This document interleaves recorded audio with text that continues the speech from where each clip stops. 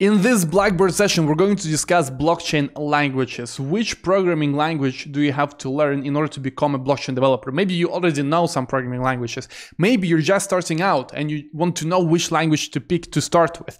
This video will tell you. So if that sounds interesting, if you want to become a better developer or if you want to be a blockchain developer, click the like, subscribe to this channel. Also, subscribe to Moralis Web3 channel, where my team and I are pushing a lot of programming content each and every day. As you can see, how to build a deck, how to build a game, how to build NFTs, how to build on Avalanche, on Polygon, on Binance Chain. We teach you everything there. So go there and subscribe if you are a developer. And let's talk about the different languages. I mean, when you're thinking about it, it all depends which developer you want to be, because there are different types of blockchain developer. If you want to program the financial flows, what does it mean? It means that you want to add code to the blockchain, you have to learn Solidity.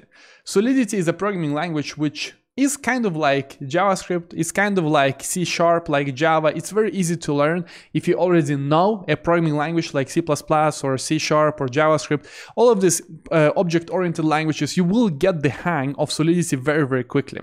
And Solidity is all about describing and programming so-called smart contracts. So smart contracts, it's a very bad name, but it basically means an application on the blockchain. It's a small piece of code on the blockchain, a script on the blockchain. It's better to call it a script because it's not like a full-fledged app. It's just a small script that you put on the blockchain, and it basically decides where the money goes.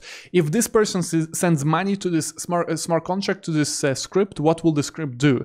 Will the script give it to someone else? Will the script hold it? Will the script give you some other token in return? Will the script give you some kind of NFT in return? Will the script send it to another script that will maybe send it to some other script, and then you get some interest, or you get something else? So it's all about programming in Solidity. Programming in Solidity is easy to start, difficult to master, because as I told you, starting with Solidity is like C# or Java or JavaScript. It's the same, basically. It's very much the same. But mastering it is difficult because you have so many different mistakes you could make where you could mess up the money flow, and some kind of outside hacker can mess with your program and make it behave in ways you never thought would be possible. So it's a lot of things to learn if you want to be good at it. But if you want to get started, it's easy to get started. Very, very easy. And when you're doing this, you're programming smart contracts. Now, smart contracts, anyone can read them and interact with them. This is the most important thing.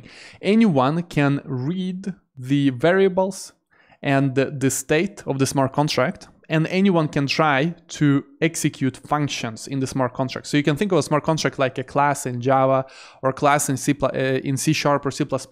You have different functions. Some of them are read-only, which means that they don't really change the state of the blockchain. They don't move money, but maybe they just tell you how many people are using this smart contract. Maybe they just tell you some simple calculation without changing the state of the blockchain. That's read functions. And then you have run functions or write functions where they actually change the state of the blockchain. So you normally have different restrictions who can call which functions. Maybe only the person that created the smart contract can call a certain function. So you can have different types of access, different types of permissions, but anyone can try reading and running the functions in your smart contract. So that is the type of developer number one. Now, how do you learn Solidity? We have a full course on our academy. If you go to ivanontech.com, you come to our academy. It looks like this. And then if you go to courses, you see that we do have Ethereum programming, Ethereum dapp programming. Here you will learn everything. So go to ivanontech.com if you are interested, because here we have a huge community. We help you with all of that. So Solidity is number one, and it's very easy to start if you know already JavaScript or Java or something like that, a normal programming language. Now, the second programming language is JavaScript. I mean, JavaScript is used a lot. For example, if you use Moralis in order to build your application, you can do most of it in JavaScript. And JavaScript is used a lot when it comes to off-chain. In order to build your front end, in order to fetch off-chain, in order to fetch data from the blockchain, in order to index it, it's a lot of work that you as an app developer have to do when you've done your smart contracts. Smart contracts, it's very important. It is the money flows, but maybe it's just 10% of the code base. I mean, literally, it's a very small percentage of the code base that is the smart contract.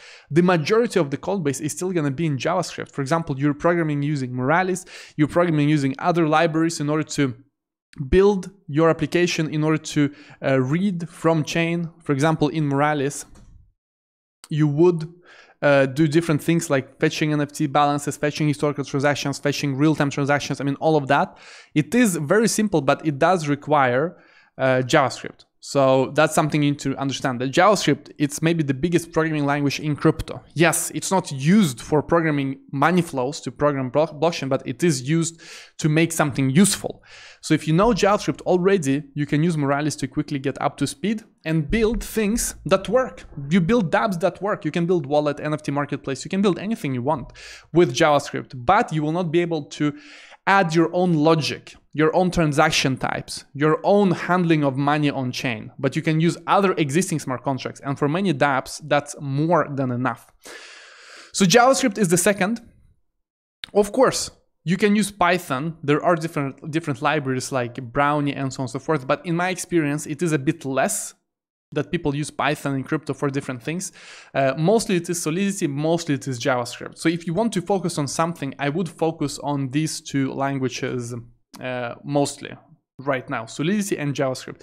When it comes to which kind of chains you can build on all chains using Solidity. You can build on Ethereum, you can build on Binance Chain, you can build on Polygon, you can build on Avalanche, you can build on Cardano, under KVM, because all blockchains now support EVM. So Solidity really started with the Ethereum project, because Ethereum project built this Ethereum virtual machine, and here is where most of the developers are. 90% of crypto developers, they're building for the EVM. So other chains like Binance Chain, Polygon, Avalanche, they also implement EVM, because EVM is open source. So they take the same execution environment so that they can also have the same developers that build on Ethereum also building on Binance Chain, on Polygon. So EVM is like this standard of blockchain smart contract execution environment. It is everywhere. It's kind of like JVM, you know, Java Virtual Machine. When Java was huge, and it's still huge, but when it was even bigger for desktop applications, you remember that you had to install JVM. You can run applets in your browser. You can run Java apps on your machine, on macOS, on Linux, ever you could run it. And the same thing is EVM now. You run your smart contract everywhere. And if you use Moralis, the same also applies to your JavaScript, that you can use your code in order to interact with all blockchains using a simple SDK that is unified. It is unifying all blockchains. Now, with Solidity only, you cannot build for Solana. So Solana, unfortunately, you cannot build. If you want to build on Solana, you have to use Rust. But Moralis supports this as well. But you yourself have to figure out how to launch smart contracts. So to summarize, for most things, Solidity JavaScript is enough. If you want Solana, you can still use the Moralis platform in order to build most of your app. But in order to build smart contracts there, you need Rust. So I hope it clarifies. I hope you now understand a bit better how this industry works, what kind of things you can achieve. And if you are already a blockchain developer, sign up for the Chainlink hackathon. You can find the link below, but basically Chainlink has their fall hackathon and Moralis is sponsoring. So you have $50,000 up for grabs for anyone who uses Moralis in this hackathon. So you find the link below, join it. We just announced it and I hope to see you there, guys. Hope you enjoyed. Have a good day and goodbye, guys. Goodbye, goodbye, goodbye.